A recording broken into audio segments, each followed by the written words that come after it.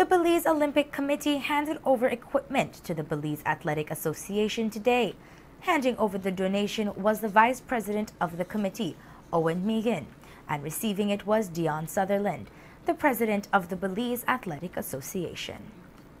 We've got starting blocks, we've got shot put, we've got discuses, we've got javelins coming, we got stopwatches, we got the hurdle equipment for hurdling.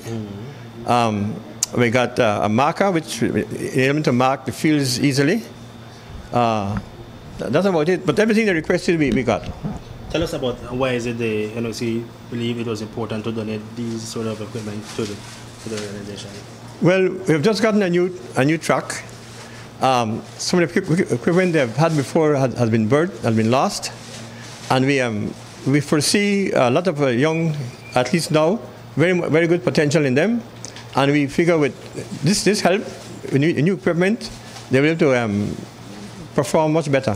We are much grateful and thankful for these equipment now because we have been struggling over the years without equipment. We have the track now, we have minimal use, but we have the track for use, but we don't have any equipment. And so when the NOC asked us to request equipment, we did not hesitate. And we did that, and as quickly as they could, they provided this equipment for us, and so we're grateful.